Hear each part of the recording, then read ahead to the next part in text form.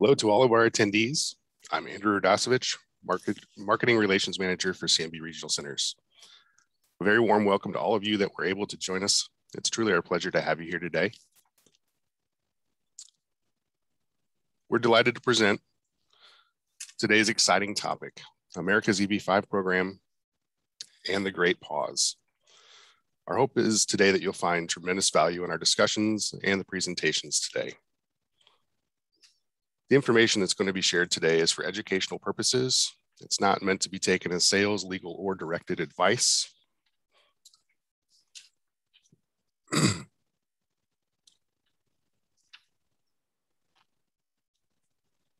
Following today's presentations, we'll look forward to an interactive Q&A session. We'll do our best to accommodate as many questions as time allows. And today will be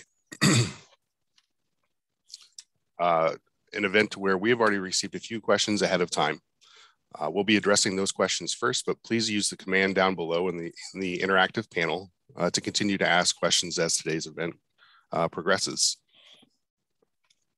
If there's any questions that are individually or very specifically related to your situation, please feel free to reach out to CMB directly. We'll try to address those questions outside of today's event.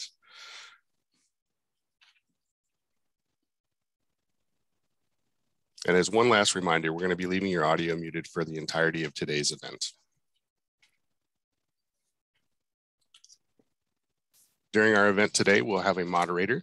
Our moderator today is going to be Ms. Sofia Zhang. Works with CMB Swissco. Sofia? Yes. Would you like to take it away, please? Thank you.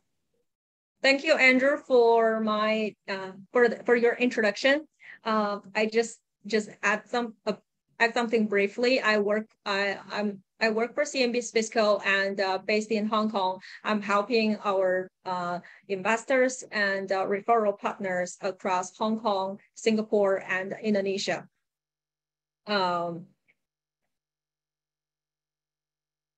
Now, please allow me to introduce our great panelists today. Our first panelist here is Mr. Nadadur Kumar. Mr. Kumar is a U.S. immigration attorney. Kumar immigrated to U.S. from India 30 years ago, and Mr. Kumar has a master's degree from University of Minnesota and UCLA. Mr. Kumar also acquired a law degree from Loyola Marymount University. Mr. Kumar is extensively involved in the pro bono work and also other legal services for South Asian organizations. Mr. Kumar is a founding member, CEO, and general counsel of the Hindu Temple Society of Southern California. Mr. Kumar, I know you're based in LA, so this is like a super early morning for you. Thank you for being here on such early morning, and welcome. Thank you. Good morning, good afternoon, good evening, wherever you are. My greetings to all of you from the sunny Southern California. The sun has not still come out here. I'm just here to talk to you specifically about the EB-5 program, particularly in the context of the recent decisions and lapse of the program. Where do we stand exactly is the question that I'm going to address today. But before I do that, just to add to the disclaimer, since I'm an attorney, nothing I say today must be construed as legal advice to anyone. Notwithstanding, with about 3 decades of practicing law, I will address some of these issues very specifically. So just by way of introduction quickly, everyone throughout the world is concerned about the flux and the fluidity caused by some recent events. Primarily, everyone is concerned about those people who really are aspiring to enter into the EB-5 program based on regional center, those who already applied, and those who never applied. So we will specifically address each of the segments. And beyond that, I will simply answer questions. Because of time constraints, I will remain as brief as I can. So I would like Sofia to start addressing the questions to me, if she has any. Mr. Kumar, we will go back. We will go to the questions after I introduce all the panelists here. Is that okay by you? Yeah, thank you. Thank you. Should I go ahead and continue my comments? If you have any further comments, for sure, yeah, you can continue on it. No, I'll pause right now. Let me allow you to introduce other panelists. Yes. Okay. Yeah, we'll go back to you later then. Thank you. So our second panelist here is Mr. Kai Boyle. Mr. Kai joined CMB in 2010, and he has been working for CMB for over 10 years.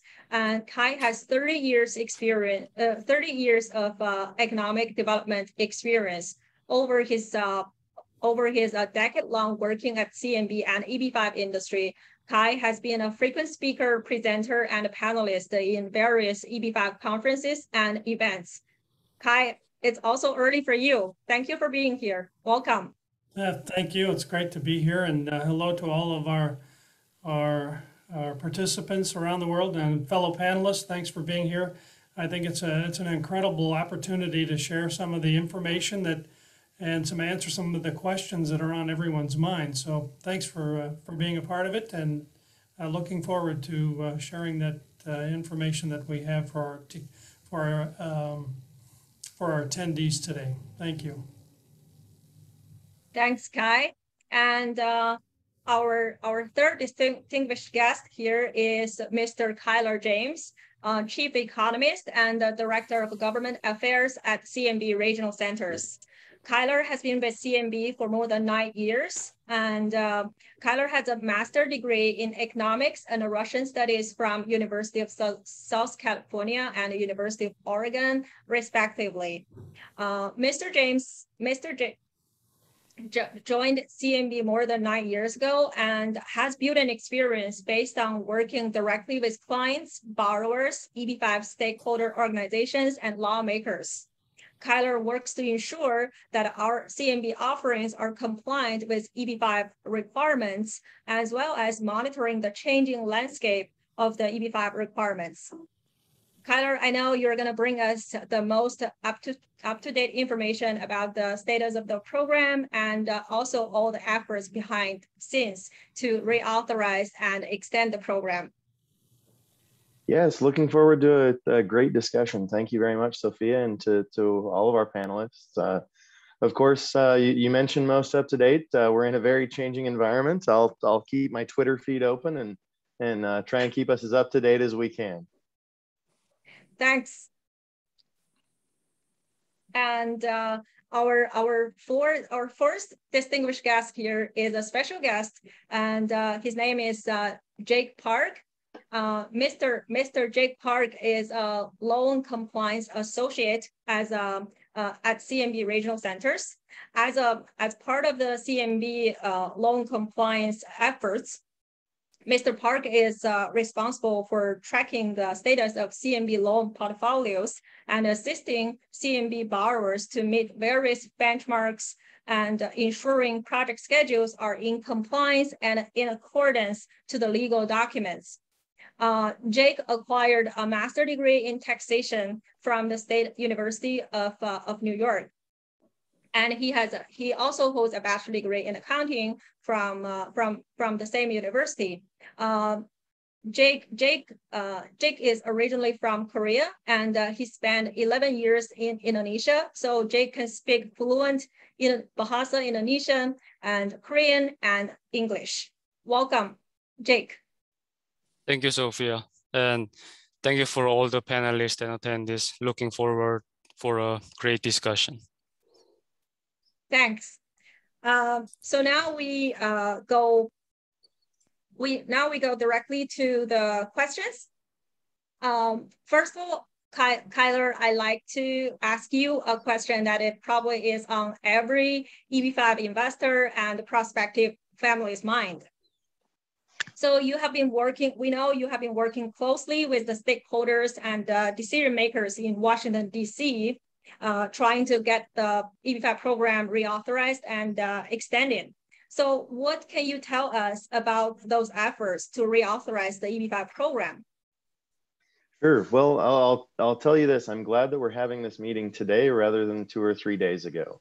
2 or 3 days ago, I'd be talking about the promise of a bill that's upcoming, right? The hopeful introduction of a bill soon enough.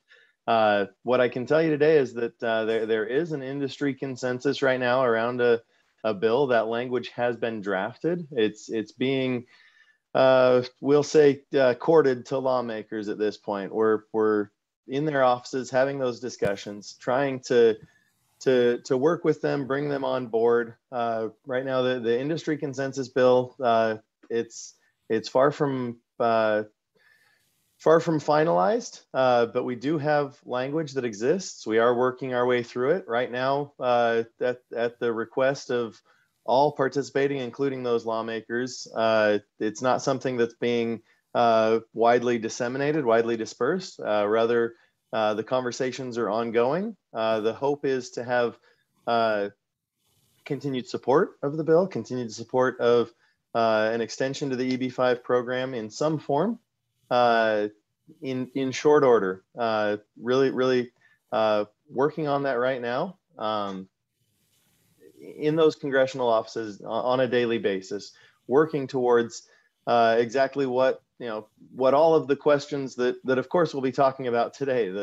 The what are the dollar figures? What's going to qualify as a TEA, or for that matter, will TEAs exist? All these questions, all those discussions of frankly 6 years of effort to get an EB-5 program that has important integrity improvements to the program, a level playing field for all of those of us involved, as well as all of those those of our attendees, those attorneys, those participants in the EB-5 program all have a level playing field, all have a way of moving forward. Don't end up in a never-ending line, frankly.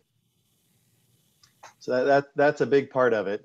And Sophia, I'll if you'd like, I can go into more detail, but I'll leave it with that for now. Sure. Well, we're really happy to hear that there is a consensus within the industry, and we can present something to the lawmakers to review and consider. So just one little more detailed question. I think in everyone's mind. So what would be the minimum investment amount in the consensus bill at the moment?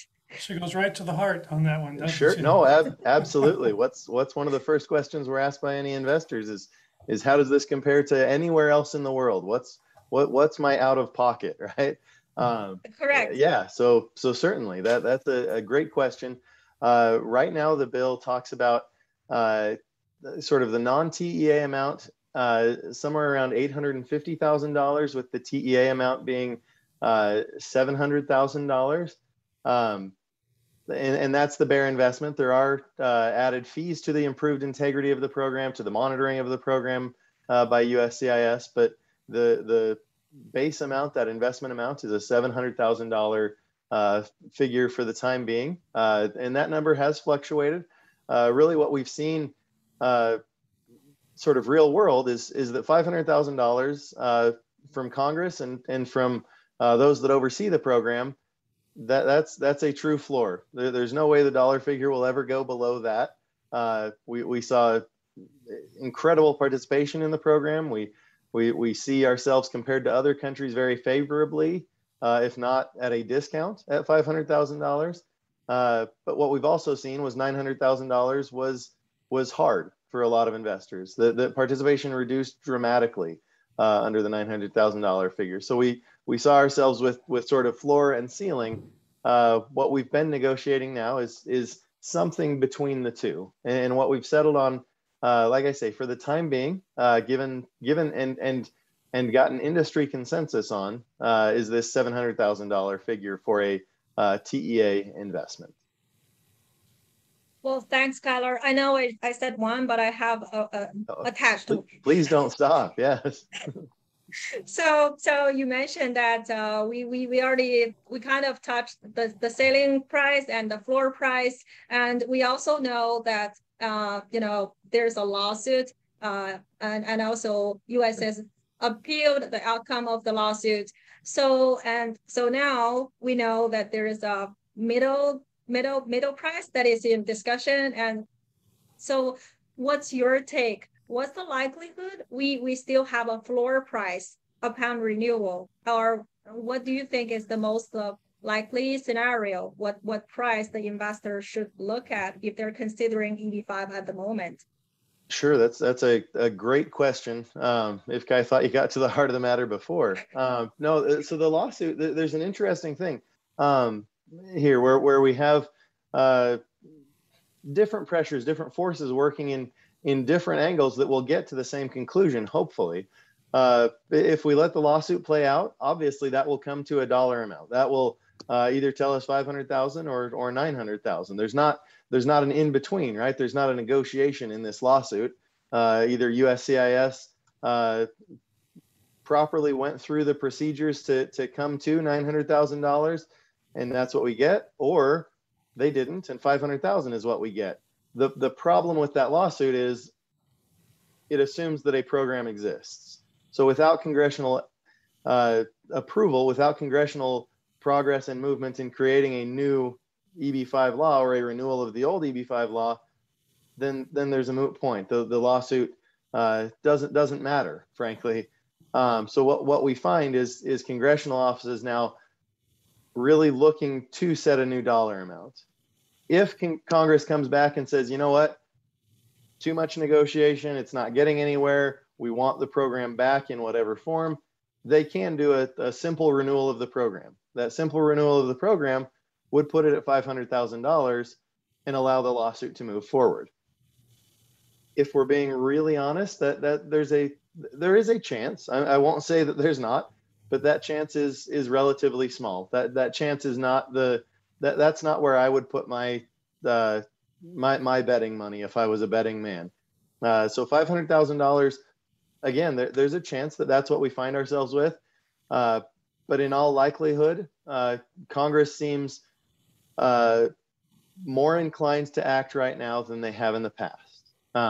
Industry seems more inclined to act right now than they have in the past.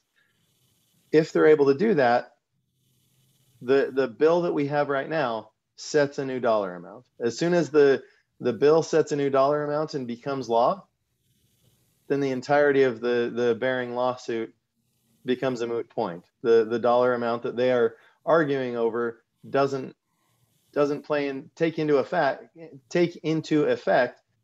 the fact that there's a new dollar amount. So that the Bering lawsuit just wouldn't be able to reset the dollar amounts to 900 or to 500, as Congress has then acted above and created a new law that says $700,000, or again, whatever that figure ends up being negotiated out to. So if I were a betting man, I would be looking at $700,000 right now. I've got a question for you, Kyler. You've been working very closely with that. The regulations that have been stopped by the Bering lawsuit included indexing for increased investment amount. Has that been included in the legislative language? Yes. So it does exist in the legislative language as addressed. Not exactly the same as the Bering lawsuit, or rather not exactly the same as the USCIS regulations, but quite similar. What we'd see is beginning after, I believe it's 2 years after enactment, you'd find the first adjustment, and that's just adjusted based on a sort of standard inflation factor, and then rounded to the $10,000 figure. Getting too far into the weeds, but yes, it's inflated after 2 years, I believe, and then every 3 years after that, just brought up to essentially counter what we're seeing right now. To move from 500 to 900 in a day was very difficult.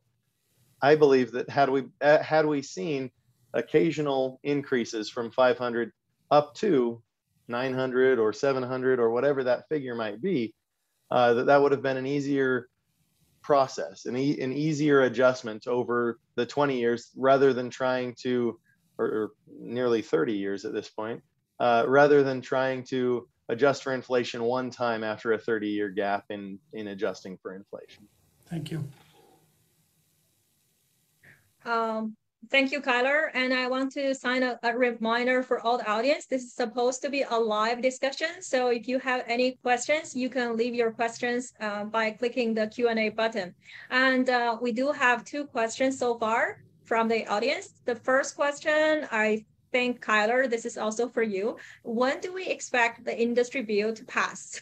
Oh, sure. Yeah, and that absolutely, and a critical part of this. What we're finding right now is we're already into, frankly, the last half of September. The last half of September is very difficult. What we find right now is Congress dealing with other very large issues. Frankly, they need to fund a federal government. That's, as you expect, a Herculean effort is what we've found over the last 6 years that we've been involved in this, and many years prior to that.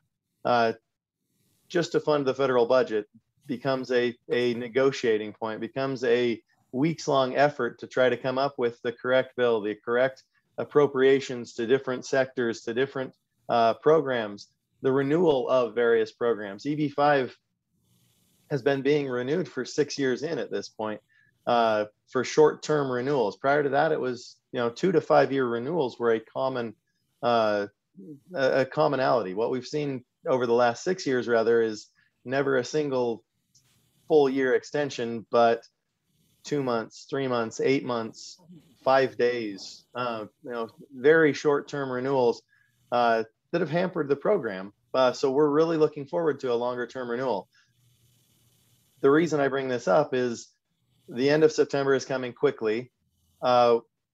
Lawmakers and the negotiators in the room have largely been saying, we're not going to get there by September. On a federal budget level, we're not going to get there by the end of September.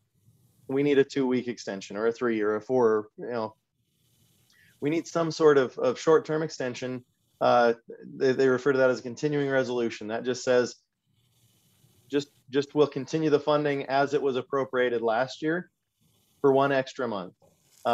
Continue to keep those programs open. Unfortunately, in the past, that continue to keep the programs open included EB-5. EB-5 was sunsetting with the budget, was sunsetting with the other programs at the end of September, the end of that fiscal year. What we have now is a program that is already sunset, a program that doesn't simply need kicked down the road, if you will, but needs a true renewal, a true reauthorization, a true revitalization. So very unlikely. That's why when we talk about the 500,000, very unlikely that we find ourselves at the end of September getting brought back to life, getting reauthorized. Rather, we'll see a 2-week extension of the other federal programs and of the federal budget, with EB-5 being kept off to the side. And then in mid-October is kind of the date that everybody's looking at right now, mid to late October, of getting a larger appropriations bill or a larger, longer-term extension of the federal budget and a reauthorization of this EB-5 program. That's where this bill hopes to sit in all of this. Well, thanks. Hopefully we can see that happen by mid-October. Yep, and I think timing-wise, obviously, everybody's got their hands very busy, very full at this point. But we are having good discussions. I won't say where we want to be. Where we want to be is 6 years ago, getting improved integrity measures. But we'll take this as a plan B. Thanks, Skylar. our second question is towards CMB, but I think we can invite the insights from Mr. Kumar. The question is, can you please share CMB's figures regarding the latest I-829 application adjudications since July 2021? And also, based on CMB's experience, which ones are real US CIS criteria for I-829 adjudications? So Kai, would you like to share some insights on our record before I give the floor to Mr. Kumar? Yes, and talking about I-829 consideration, we happen to have our chief economist who does all the numbers crunching and as far as job creation, because that's an important key when it comes to an investor filing their I-829 that has gotten through the process far enough to get to the I-829 to file that. And what I can say, and I've got Kyler here to back me up, that no investor that has filed an I-829 in a CMB partnership fails to file with sufficient jobs. There's always sufficient jobs for every investor to qualify for an I-829 approval based upon job creation when they file that I-829. So all of our partnerships that have an I-829 filed, as long as they've been adjudicated, investors have qualified for approval, and if the investor's petition has been approved or adjudicated, then it's been approved. Yeah, I'll throw in my 2 cents. Absolutely, Kai. That's a great point. I do have my hands very, very thoroughly involved with the I-829 processing, with preparing the petitions that our investors use. We do continue to see success more to the point of since July 2021. We do continue to see adjudications. USCIS obviously put in abeyance all of the new 526s, but they do continue to process other petitions, and we have seen those process. I wouldn't say that we've seen a significant uptick. It would be great to see them saying, hey, we don't have all these 526s, let's shift all of our efforts. I won't say that we've seen a significant uptick, but we have seen them continue to process petitions. And as Kai said, from CMB's perspective, I'll put it maybe a little more bluntly. The only time we've ever seen our investors fail is if they've lied to us and the USCIS.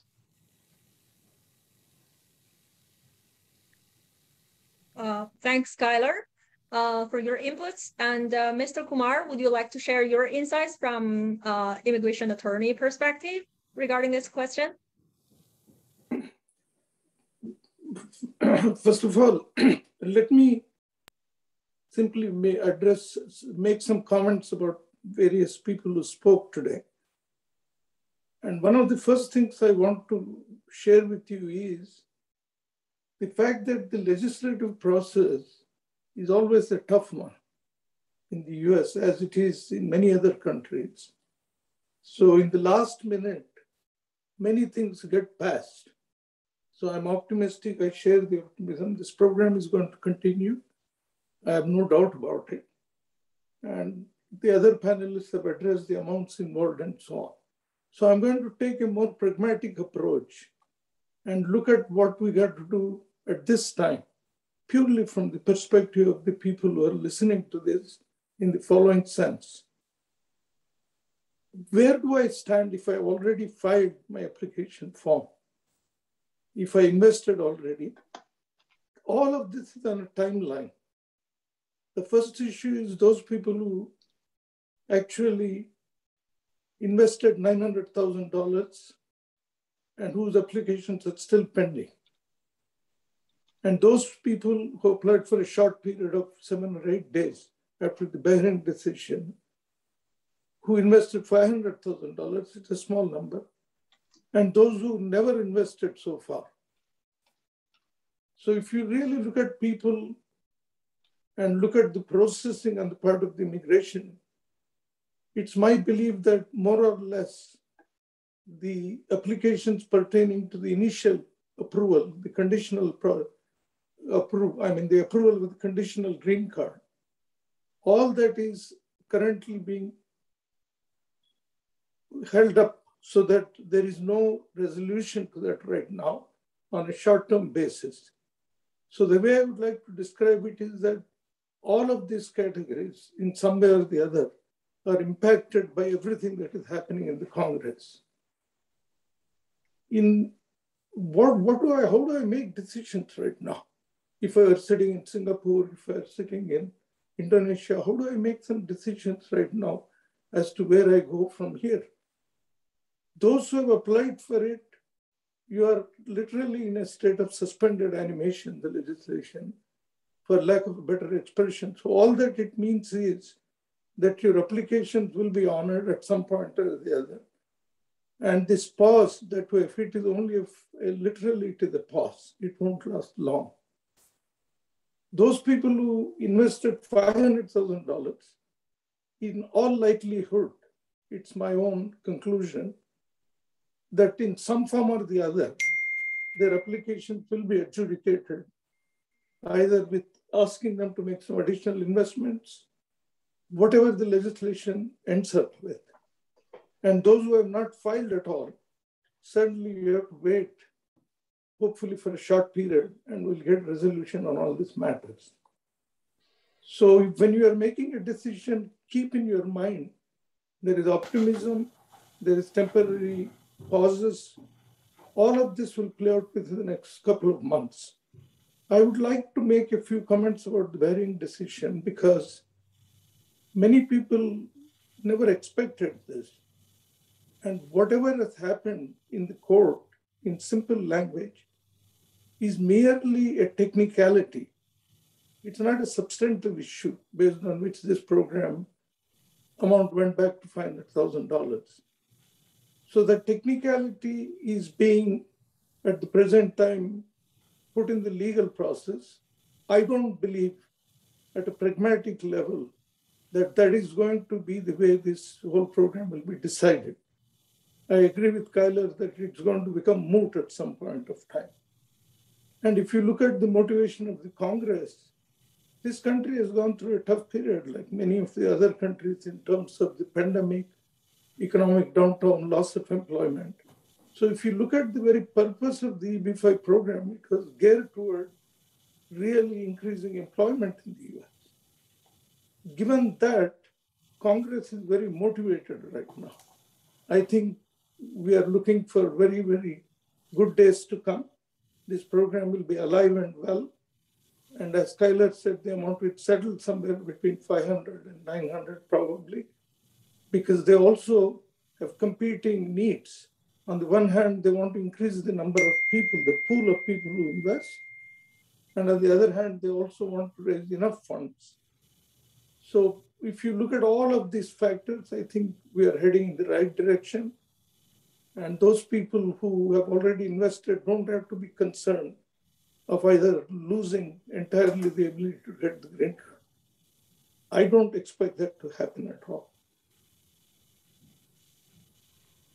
Mr. Kumar, we have a question from the attendees for you. Mr. Kumar, if for any reason we can't get the program reauthorized anytime soon, will the USS start to deny everyone's I-526 petitions? This is all, again, must be viewed very practically. I don't see that happening. Why do I not expect to see that happening? You know, I concede that at the end of the day, we are dealing with the bureaucracy. For reasons that I already explained, if a large number of 485s are denied, it literally renders the entire program itself in a state of confusion. Congress, as moving as they are, thank you. So Congress, as fluid as they may be, they're fully aware of the circumstances that surrounded themselves with. So if you truly ask me, is there a possibility that the 485s could get denied? Perhaps, but it's very low. And even if it is, there'll be some alternate means that will be created through the regulatory process to accommodate these people at some level. So I don't think I'm concerned about denial of the 485s and other applications or immigrant visa petitions abroad. That's why this session is called as the Great Pause. It is a pause.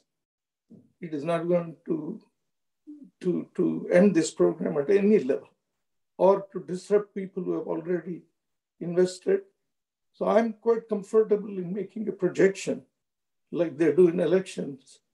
I think we are looking more optimistically for a greater outcome for all of you. Thank you, Kumar. I think. If I can just add to Tyler. that, Sophia, I think there's a reason that they're being held in abeyance right now. There's a light at the end of the tunnel that says reauthorization, that the program will come back. And I believe that as long as Congress doesn't entirely switch that light off and say, nope, we're not negotiating, we're not doing anything, the program is dead and will never come back. I believe that's the only way that we'll see I-526 petitions being denied. Otherwise, they will continue to hold them in abeyance, continue to hope for that light at the end of the tunnel, that the program will come back, that we will be able to renew the adjudication of those petitions. I believe that's, if I were in USCIS offices right now, I think that's what they're saying is, let's see how this plays out. And as Kumar properly stated, this is the great pause. That's where we're all at right now, is everything's being put on hold, or largely everything's being put on hold while we negotiate a renewal of a program, while we negotiate the improvements to, and frankly, that's the way we should be talking about it, is the improvements to the EB-5 program that need to be done. Thank you, Kyler, and thank you, Kumar. That's really relieving projections and inputs from you both. Thanks. We have a big question. Actually, we received prior this webinar, and now we're receiving it from our chat box again. So in the markets, we have been seeing a big push for direct EB-5 investment. So I think this question is for all the panelists here. So can you provide some thoughts on this direct EB-5 offering idea? Do you think that direct investment is a big news or big problems for the prospective families?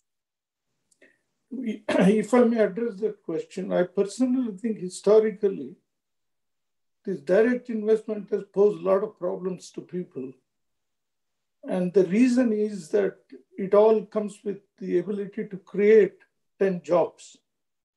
But if you're talking about even targeted areas, the amount is 500,000, but regardless, this generation of employment for a 2-year period has caused issues at multiple levels.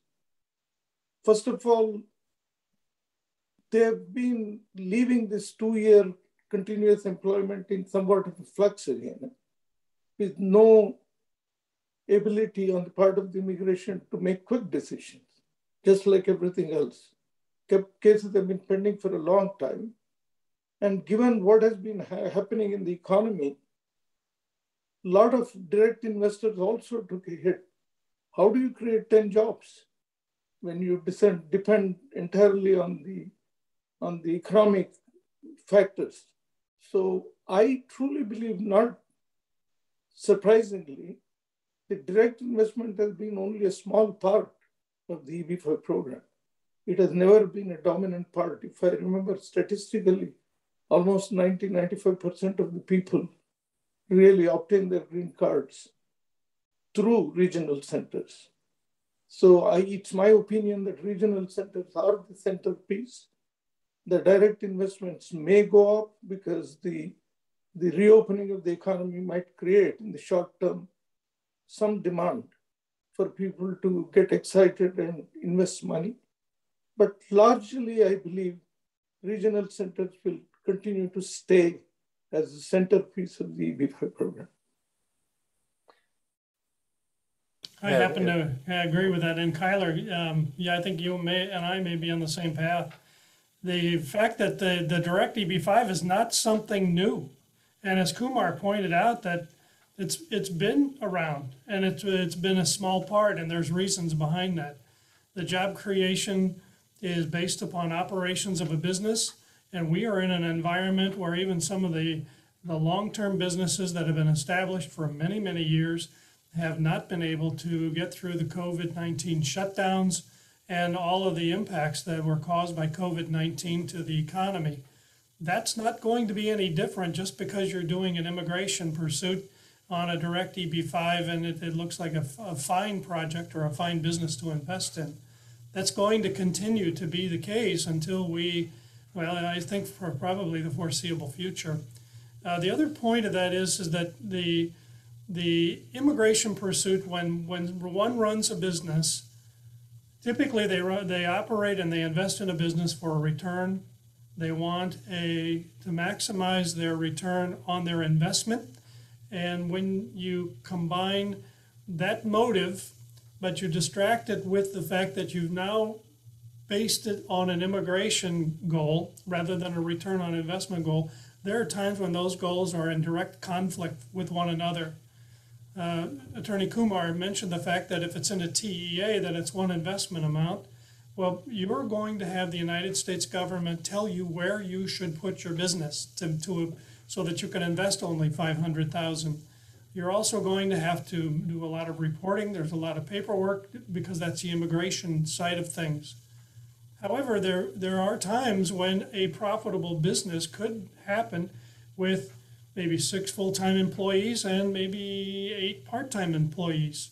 That's a profitable business. You've got a manager and a daytime manager and a nighttime manager and some other full-time employees. But the majority of the businesses that operate in the United States today that are of that small $1 million investment type, they operate on many more part-time employees, people who have either a second job, or it's a mom working during the children's school day, or some other off hours type work to pick up a few extra dollars for whatever the family needs are. But it is not to hire 10 people, pay them benefits, pay all of the requirements that the law requires in whatever state that they happen to be. It's a very, very difficult contrast to match up in the immigration and the for-profit motive, to which I recommend to people that if you want to run a business. You're probably very good at running your business. Run it as a business and make the business decisions based upon the business need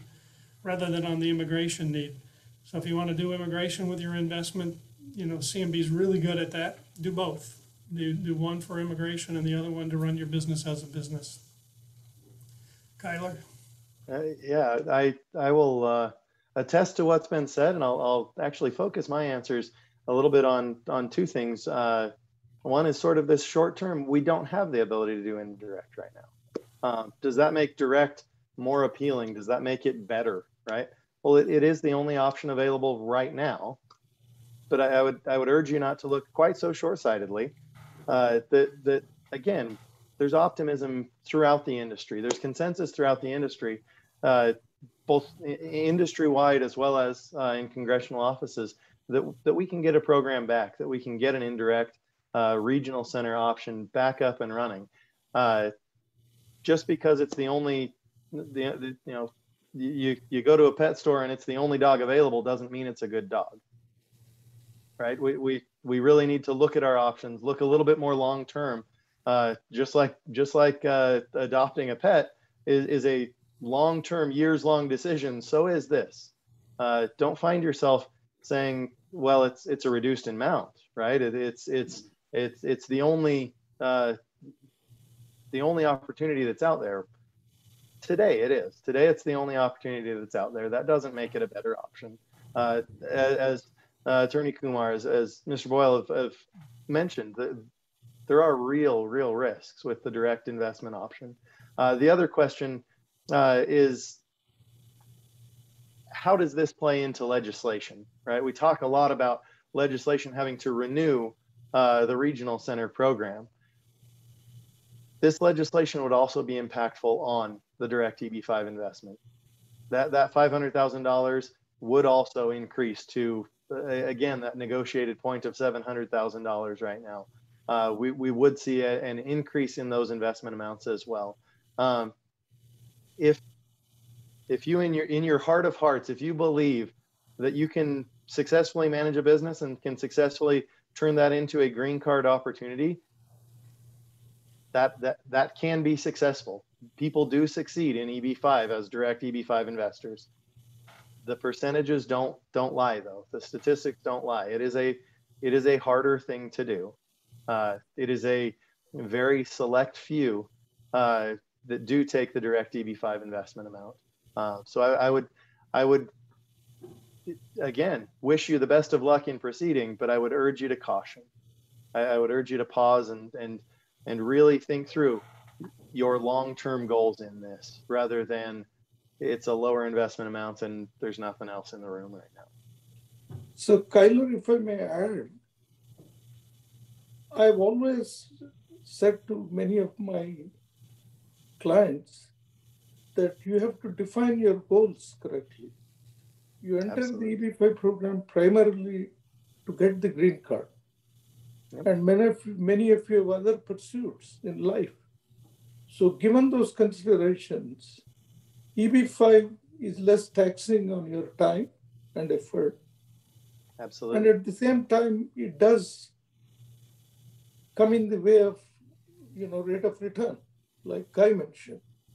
So these competing goals have to be very clearly articulated in your own minds. If I were 100%. one of you, I would say simply, my primary goal would be to get my green card. That's why I'm getting into this program in the first place. Secondarily, I would like to get some rate of return, but that's not going to be my primary consideration. But then, like other panelists pointed out, it's possible some people are very entrepreneurial. They want to combine these two things, but you'll continue to struggle going between these two goals. And then at the end of the day, you also want to come in and go out of this program in some discrete manner. So given all of these goals and given the extensive conversations I had with clients, I've pretty much developed what the goal should be for most of you. And those are simple. Just make sure you get your green card.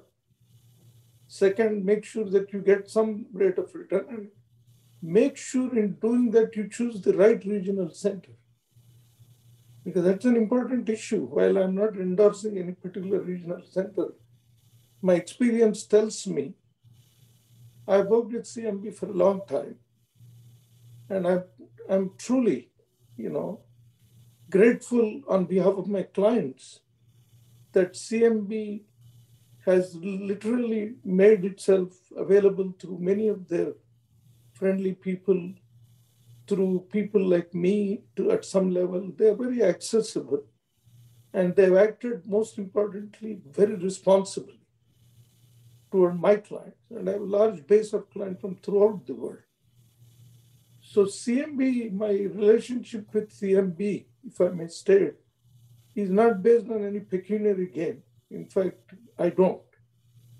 I truly believe that CMB has been a good partner for many, many of my clients, and many of them are very happy that their journey started toward the US, and many of them are in the middle of it. But all of them primarily are very happy that everything worked out as predicted, given that there are so many other intervening factors like the economy, et cetera. But during the entire period, particularly the pandemic, they've been very forthcoming. They disclosed information. So this is beginning to appear like I'm endorsing CMB, but I'm not. I'm truly speaking to you from the bottom of my heart. This is my experience. I have nothing to gain in making this comment. Thank you, Mr. Kumar, for your generous words on CMB. And based on my experience and from our mutual investors, I can testify to this, that the accountability and the responsiveness is entirely mutual working with your firm. Thank you. So for all panelists, I have a follow-up question on this direct EB-5 investment. I know your inputs basically touch this point, but I still want to bring it out as a question. So Kyler, you mentioned that more likely than not, you would bet your money on a higher investment amount upon program renewal. So if I'm a prospective family at the moment, and you also said the increase also will include the direct EB-5 investment. And it looks like not only the direct investment is its option at the moment, it's also a 500,000 option. It's so if I'm a prospective investor, should I think that I will be better off to jump into the direct EB-5 now because that seems to be the last bus for 500,000. Should I catch on that bus? Sure. And will the direct EB-5 investment amount be fixated as 500,000 as other typical regional center offerings? Sure. I'll take a step back and we'll walk through an example if we can. I think that'll be helpful for all of us. And the example will be, I'll stick with a restaurant, but it'll apply to many industries, and particularly many industries where an entrepreneur is truly going to have an opportunity. Direct EB-5 investment, what makes it a bit more of a risk? What makes it a slimmer chance of success is truly the fact that if I want to operate a restaurant, I'm going to pick the best location where I can attract the most clients to come, the most guests to come to my restaurant, to eat the most delicious food. I'm going to hire the best chefs that I can, the best wait staff, the best people that I can. If I'm restricted to EB-5, the government can now tell me you cannot operate in that location. Sorry. Unless you're willing to put $1 million in, or whatever that dollar figure happens to turn into, unless you're willing to put in the increased investment amount, you can't put your restaurant there. So that's the first restriction, the first goal: location, location, location. Right? I'm now being told I can't pick my own location, or I'm restricted to certain locations. That reduces my likelihood of having a successful restaurant. It makes me choose: do I want a successful business or a successful EB-5 pursuit? Second, I want to hire the best people that I can. Well, some of those people might only be able to work part-time. I can't hire a part-time individual. That doesn't count as my 10 required employees. I want to work at my own restaurant. I'm an amazing chef. I cannot do that. That does not count toward my 10 employees. I want to hire my spouse, my child, amazing opportunity to teach my children the good values and work ethics that I want to pass on. I cannot do that. The government is restricting me that I cannot hire those people. I can hire them, but they don't count. I have to hire other people to meet that 10 employees requirement. Now, just looking at dollar figures, $500,000, if I'm hiring full-time employees, providing them with benefits, providing them with all of these other things, that's going to cost me, I'll say $50,000 a year. Even if I'm not paying salaried employees that amount, I'm still paying for benefits. I'm still, and that doesn't take into consideration renting the building, paying for electricity and other utilities. But $50,000 a person, 10 people, that's $500,000. Am I really turning that significant of a profit that after the first year I have more money to funnel into this wonderful entrepreneurial venture that I'm now restricted in location, in hiring practices, in everything else?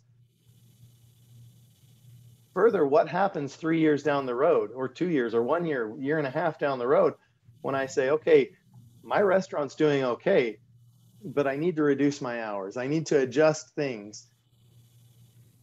I need to let one of my wait staff go and get down to 9 employees. I cannot do that.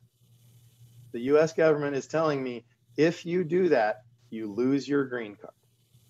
So when we say the difficulty of a direct EB-5 investment, it's not a matter of EB-5 direct is bad. It's just that goals of owning a business, goals of getting to the United States, they will conflict with each other. They inevitably will conflict with each other. What a regional center does is it pads that conflict. It says, I don't have to hire 10 employees. I'm allowed to have indirect employees. I don't have to manage my business. I'm allowed to invest, to serve as a limited partner in a partnership, to monitor it at my leisure. and to go open my restaurant if I want to pursue that business pursuit purely as a business pursuit rather than also as an EB-5 pursuit, a pursuit of a green card. So again, direct is not bad.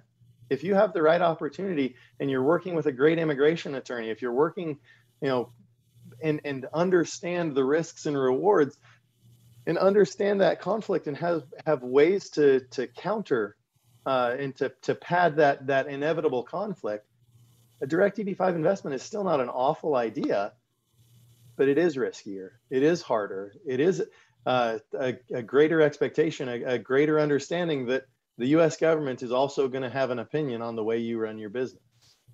Is that truly what you want in opening your restaurant and having all the success in the world? I'd like to add to that because Kyler nailed it when he was talking about floor and ceiling. We know what the floor is in the EB-5 right now for a direct, and that's 500,000. We have no idea what the ceiling will be. You're an equity participant. Equity is equity. That means not only can you lose everything, it means that you are the first one that will have to add more into the business to allow it to survive. That business and those jobs have to last at minimum 2 years, and there's no ceiling. It can continue to digest and to eat money at a rate that you hadn't anticipated. And if you're not able to fulfill that, then maybe the business will be gone, maybe the opportunity will be gone, but simply because there was not enough to allow that cash infusion to allow that business to survive long enough to be profitable and long enough to sustain those jobs. So there's no idea. In an EB-5 regional center, there may be a cash call, but the minimum investment amount, you never have to fulfill any cash call. The 500,000 is the 500,000, that's or 700 or 900, whatever the definition of the minimum investment amount, that's identified. With a direct EB-5, you know what the minimum is, but you never know what the maximum is. The whole concept of restaurants have been mentioned as one example. But let me say this to you. Obviously, US is a country where you come and get your dreams accomplished. It's the American dream. So entrepreneurs are encouraged. But what happens is the confusion between the ability to come and stay here, not only for yourself. Many of my clients are concerned about their children going to school. So they're all coming within an age group. So there are a lot of multiple factors impacting on it. And restaurants notoriously, as somebody who has done an MBA from UCLA, I'll tell you, the failure rate of restaurants is the highest among all industries. And the whole issue centers around what Guy Boyle said, which is what risk are you willing to take? Because you are now taking not only a risk of making an investment in a business that may or may not succeed or may succeed very greatly, but if it fails, your green card also fails along with it. Now, the primary goal for which you entered into this program is in jeopardy.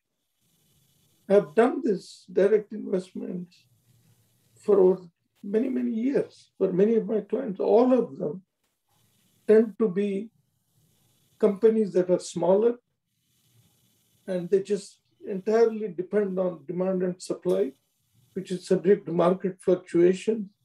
And so if you look at it from a goals perspective, I go back to the central point I've been making, which is define your goals.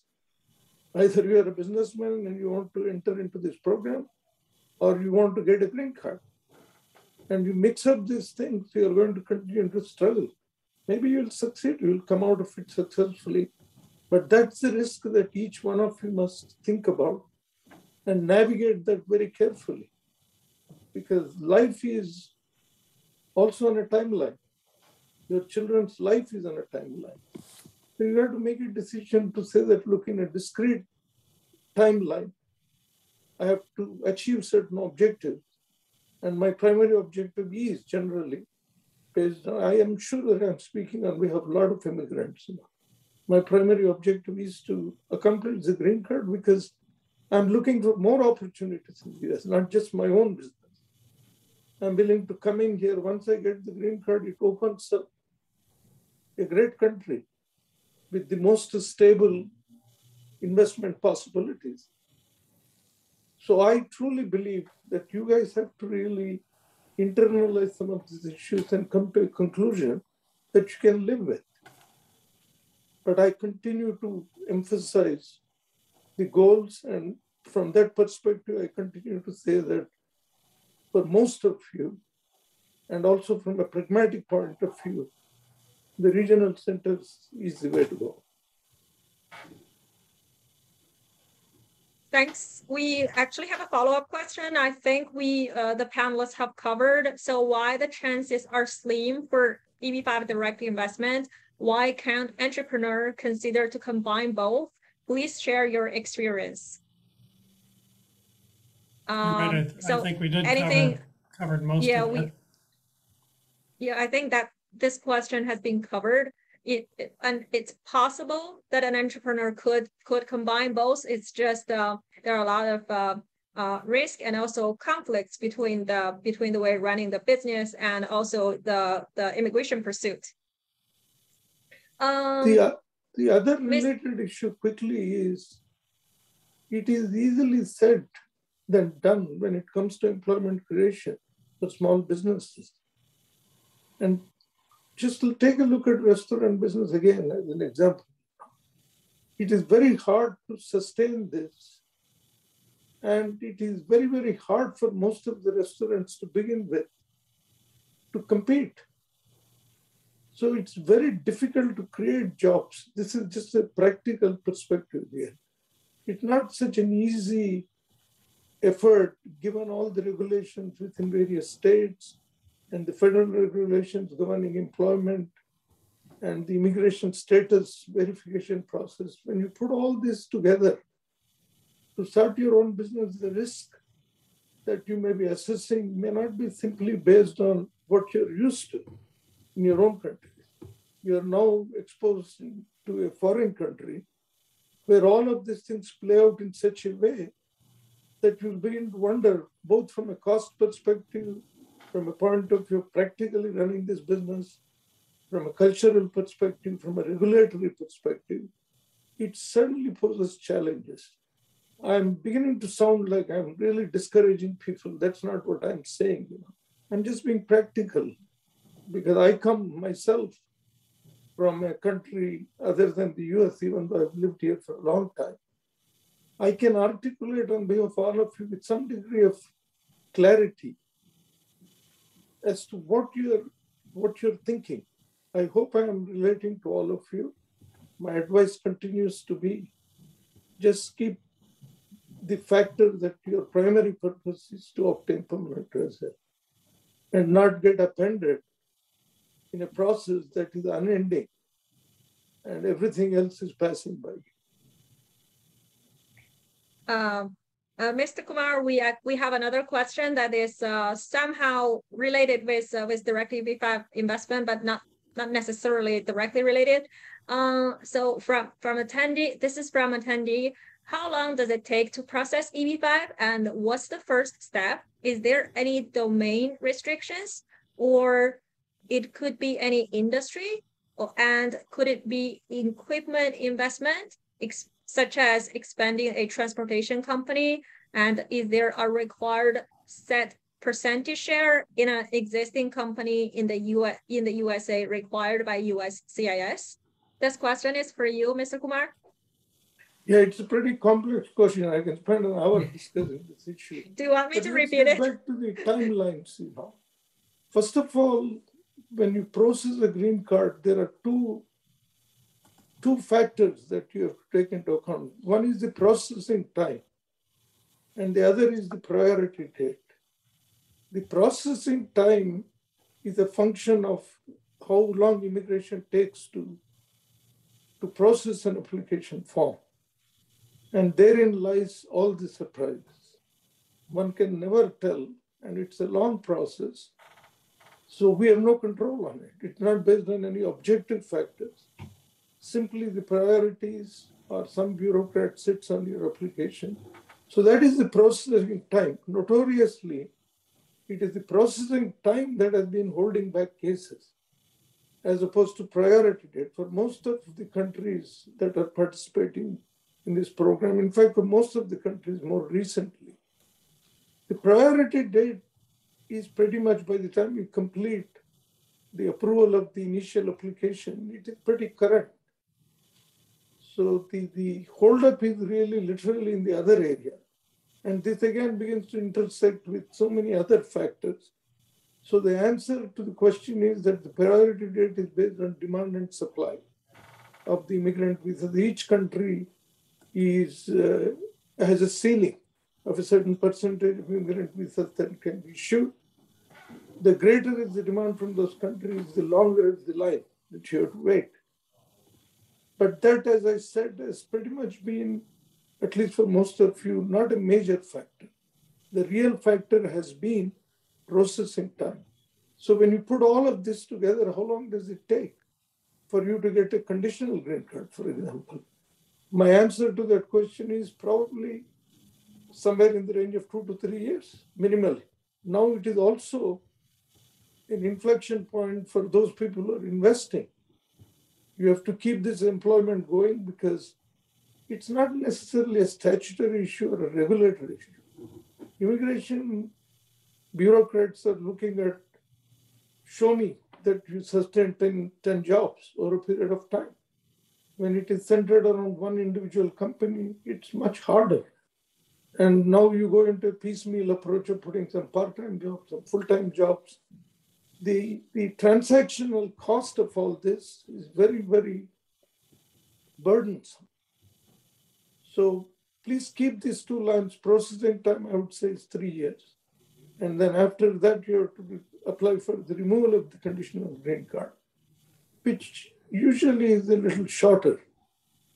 But regardless, all of this has a certain degree of uncertainty, particularly right now. For example, somebody asked the question, what happens if the 485 is denied? What is the finite point? I mean, if the Congress does not act, how long do this 485 sit there? Or how long does any of these initial applications just stay there? So it is my own feeling that too many complex factors have played into it recently, not the least of which is the pandemic. So my own take on it is that all of this, because it has become so long-lasting delays, suddenly there will be some impact and all the cases will start getting approved quickly. And which is what is happening in employment-based green cards right now. Suddenly they're approving them. So who knows what is in store? But the wait has been so long for many of us that I think it's going to move very quickly at some point. And unexpectedly, we'll get cases approved as quickly as you cannot even imagine by current standards. Did I answer the question, Sofia? I think so. I think you answered in most part of it. We actually have Sofia, more questions, you're very but tough. You're not most part of it.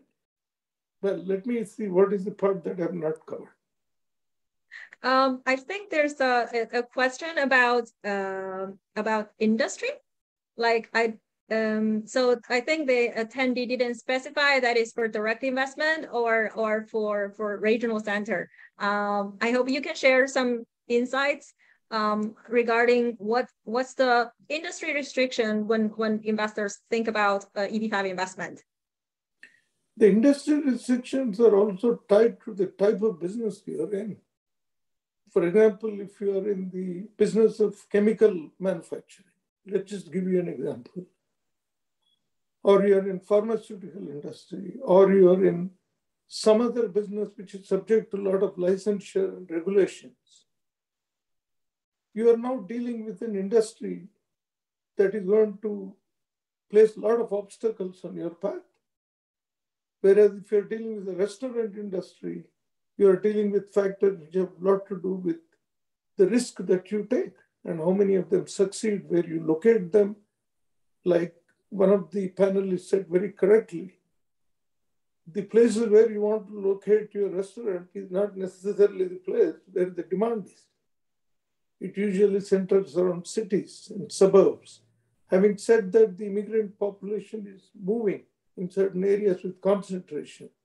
So if you're thinking of an ethnic restaurant, you will locate it there. So there are factors there that all of you are encouraged to really do your own research.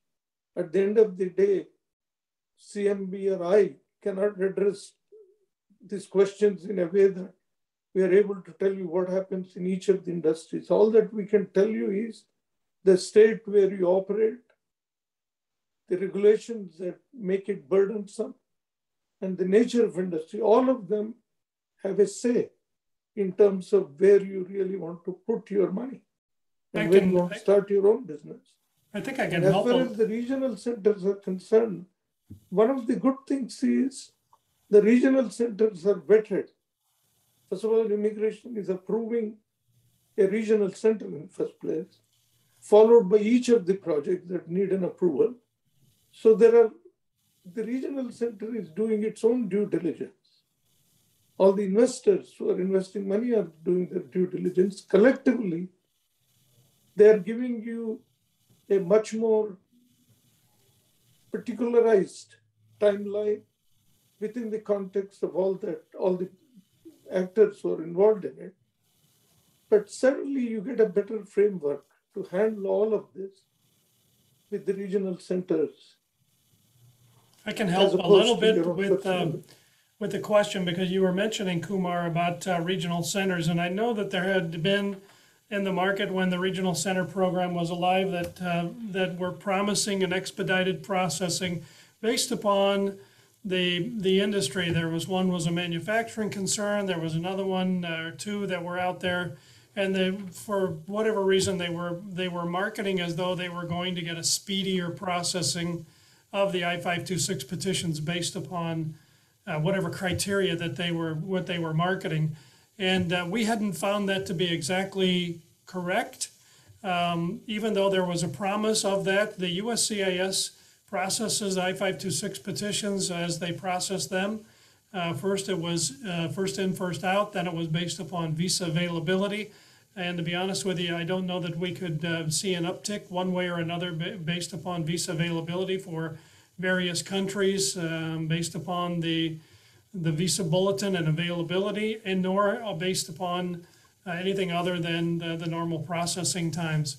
We also had heard from the marketplace that some of the investors who had invested exclusively in those regional centers based upon the marketing of their economic sector or whatever project was behind it, they were complaining of the fact that, I invested because I was going to get a speedy process of my I-526 petition, and it just didn't happen. So the answer to the question, I think, goes back to, one should anticipate that Mr. Kumar was right. Somewhere between 2 and 3 years is on average. If it happens sooner than that, be excited, but don't invest for the purposes, look at a project and invest simply for the purpose that you think is going to be a speedy process. That's a mistake, and it's been borne out time and time again by multiple investors over multiple projects. And it's something that is fraught with danger and high expectations that are often shot down simply because it's not the way the USCIS does business. They function at the speed of government, not at the speed of business. So Kai, if I may add, when you're talking to people across the world, one of the things that I figured out is that immigration and the processing times largely are consistent, but then there are always outliers. And most of you will hear from somebody you know or somebody you heard will tell you, my case got approved in 20 days. That's true. There are isolated cases that get approved. Now, if you make that a basis, now you are simply depending on a bureaucracy and some example some friend gave you, and the very same thing will turn around and become a major issue for you. So are there cases that they approved? Yes, absolutely. They expedited it. Nobody knows what the reason is. And these centers suddenly come out and say that we are able to get that. So buyers beware. Think about it, Don't jump into this thing just because one or two friends of yours tell you. Notoriously, it is the friends who tell you something which is either an exception or it is simply a hearsay they heard from somebody else, and there is no truth to it.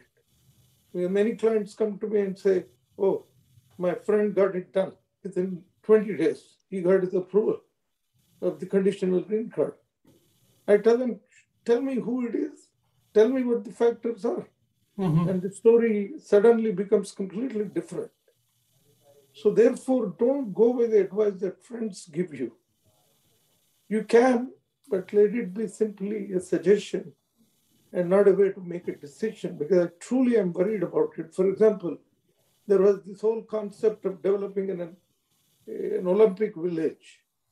That was one of the projects. They were going to create some stadium for horses. And that was one of the programs that suddenly they approved a few cases because they said that it is tied to a certain time period mandated by the federal government. And we want to quickly invest and approve these cases on an expedited basis. It lasted as long as it did not last, which was a very short span of life. So I would not really make these decisions based on outliers. Thank you. Thank you, Kyler, Kai, and Mr. Kumar. This has been a very insightful discussion, and it's a lot of information regarding EB-5 for our attendees to digest. And now I like to put this EB-5 topic aside and invite our special guest here today, Mr. Jake Park, to share some information regarding a second platform of CMB regional centers, a platform that provide investment opportunities for investors who are looking for rate of return instead of immigration. Jake, the floor is yours. Can you tell us about our investment platform that generates a great return for the investors? Here's what, before we do that, I want to brag on Jake a little bit. He works for CMB, but his role really is in compliance and his interface with borrowers and with ensuring that mile markers are hit during construction periods. That's key to some of the protections that CMB has in our organization for investors. And I know this is a shameless advertising for Jake and for CMB, but this is something where, the direct EB-5 has been talked about.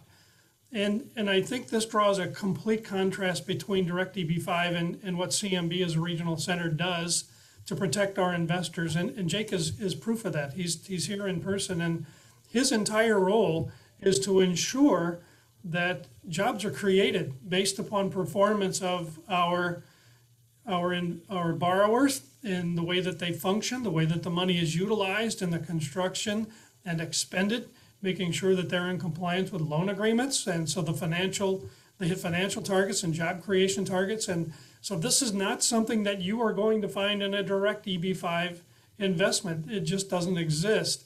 But it does exist in the CMB Regional Center structure. So I wanted to brag on Jake a little bit and to illustrate just how vital he is to protecting investors. And his role is something that does not come along with a direct EB-5 investment. They don't exist in that way, the way that they do with the way that Jake is embodied here as a protector of the interest of the investors from the CMB side. Thank you, Kai. Yeah, thanks, Jake. So as part of the compliance team, one of my responsibilities is to track, monitor, and analyze the project and developers' financial reports to ensure that the borrower entity and the project is in compliance.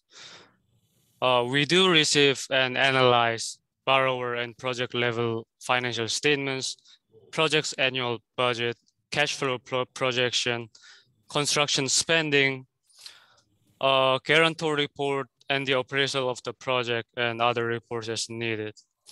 And as Kai also mentioned, it is our first priority to make sure that the borrower entity and the project are in compliance as per loan agreement requirements, because the project's construction and operation are strongly related to the safety of the investment itself. We do our job to deliver the best possible real estate investment offerings in the market with the lowest risk to our prospects by doing our proper due diligence, keep monitoring, analyzing, and also forecasting the financial health of the project throughout the milestone. So for those who are interested in EB-5 program, it is always important to do your own due diligence in choosing right regional centers. Well, thanks, Jake, for your inputs regarding your role as a loan compliance associate. And as I mentioned earlier, around the world, it is well known that the US is a great place to invest in. So we do have some interested investors who already completed their immigration or who are not looking for immigration, and they're simply looking for a rate of return by investing in the US. And at CMB, we have such a platform. So can you tell us something about such an investment platform, NHK Capital Partners? Sure. It is interesting, Sofia, that you mentioned many people want to tap into US real estate market. We did receive great interest and demand from single family rental partnership that we just closed in Dallas, Texas. So before I talk about the project, I would like to give you some background information on why and how the second investment platform, NHK Capital Partners, has come into form. Thank you, Kai. Based on our management team's more than 20 years of experience in the real estate market, NHK Capital Partners is an investment platform for alternative investment opportunities to generate institutional level of return for individual investors. We are a trust-based company. Over 80% of NHK investors are CMB investors who reinvested their capital to NHK offerings after receiving money back from CMB. The company also provides its clients investment opportunities in US commercial real estate that are otherwise traditionally reserved for institutional investors. Typically, the annualized return on our partnerships are within the range of 14 to 20%. Can we go to next slide, Kai? Thank you. CMB Regional Centers. As a recap, NHK Capital Partners is formulated based on our management team's experience with CMB Regional Centers. Our affiliate and another Hogan company, CMB Regional Centers, has raised over $3 billion in capital from foreign national investors seeking US permanent residency through the EB-5 program with 20 years investment underwriting experience.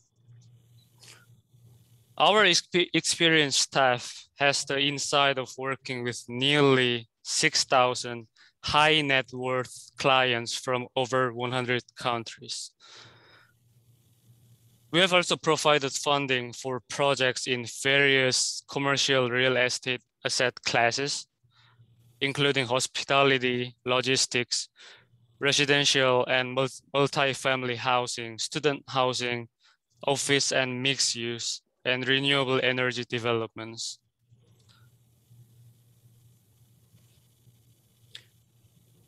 Next slide, please.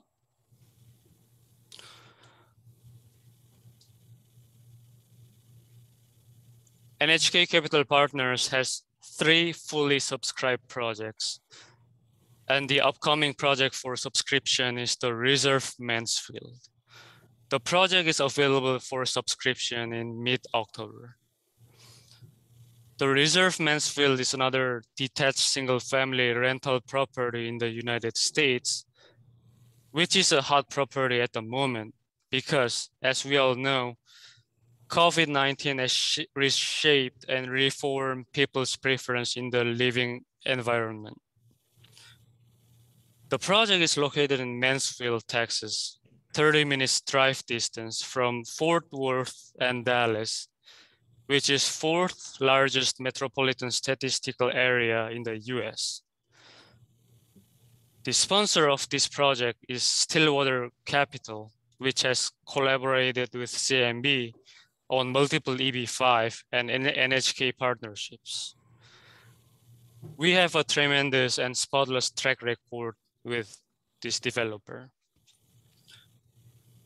The expected annual return in simple term is approximately 20%, and the target investment term is 4 years, with the entry amount for this offering is the same as all other NHK offerings, which is $100,000 US. So at the moment, we are receiving a lot of interest in this offering. If you are interested in this offering, please stay in contact with us. More details of project will become available in mid-October. We look forward to speaking more with you. Thank you, Jake, for sharing with us this exciting investment opportunity with an annualized expected return as 20%. I'm sure many of our attendees here would love to hear more details about this offering. Sure. Well, tonight it has been an illuminating process and a discussion. And again, I like to express my gratitude to all the panelists here and also for all the attendees to take this Friday evening to be here, hearing us out about the EB-5 program and also CMB's investment platform, NHK Capital Partners. So I like to wrap up our webinar here. And Kai, do you have some final insights to put? I do, and I would also like to say thank you to the panelists and our attendees who joined today. This is the beginning of a discussion. It isn't the end of the discussion. As Mr. James has let us know that things are evolving in EB-5. And as things evolve, one important thing to note that there are a lot of there's a lot of tendency to be attracted at the next thing that comes into the marketplace or the next opportunity that comes along.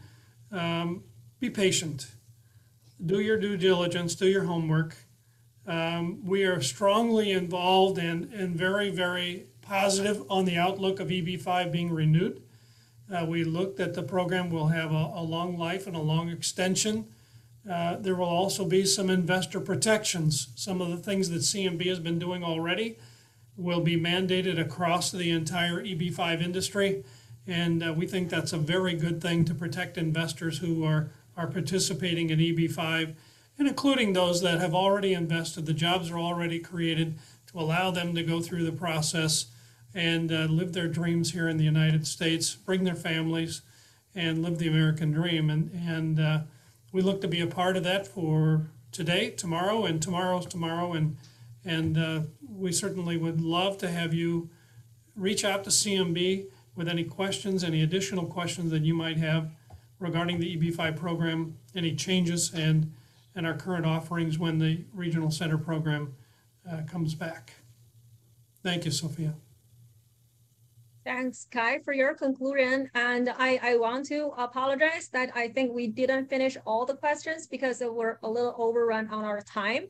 However, our contact information is on the screen now. So all of our attendees, if you have any additional questions or any unaddressed questions, please feel free to write us and we will get them addressed in a timely manner. Thank you.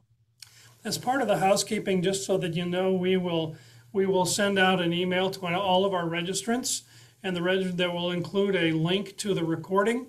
If there are some of those unanswered questions that remain unresolved, we'll also add some Q&A, some of those questions and some responses to those questions in that send out that'll be forthcoming in the next couple of days.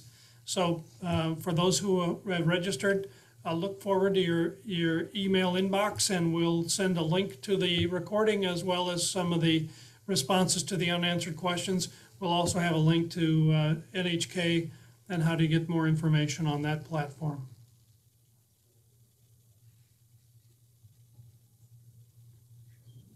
Okay. Okay.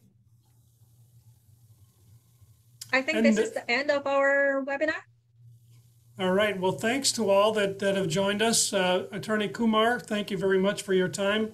It was 5 o'clock in the morning when you started, I think, and you look bright-eyed and bushy-tailed, even though it was early in the morning. And Kyler, I'll leave you guys with a opportunity to add your last thoughts.